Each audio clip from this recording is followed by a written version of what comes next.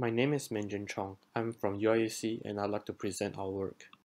We prove that FID has a bias which depends on the generator. For the graph, the y-axis is FID, the x-axis is 1 over n. FID changes as n changes, which means bias exists. The slope depends on the generator.